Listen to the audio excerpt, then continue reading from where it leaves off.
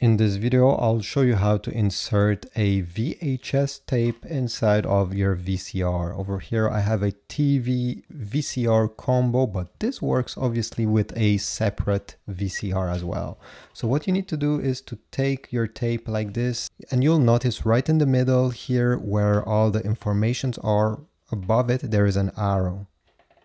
You see? The arrow is pointing forwards. This means you simply need to put the cassette like this and push it inside the slot. I'll show you in a few seconds.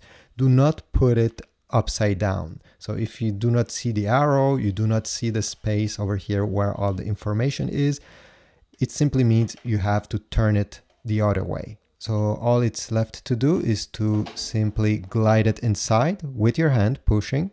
And then you're going to notice at this step, you simply need a small push and the VCR will take it and you don't have to touch it. Do not push it completely inside with your fingers going inside the VCR. You do not need to do this.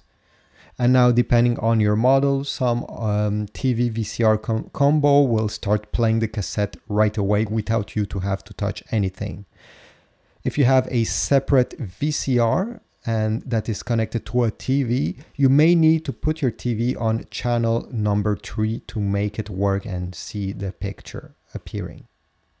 So this is it. I hope the video was helpful. If so, please leave a like, comment down below, subscribe, and I'll see you in the next video.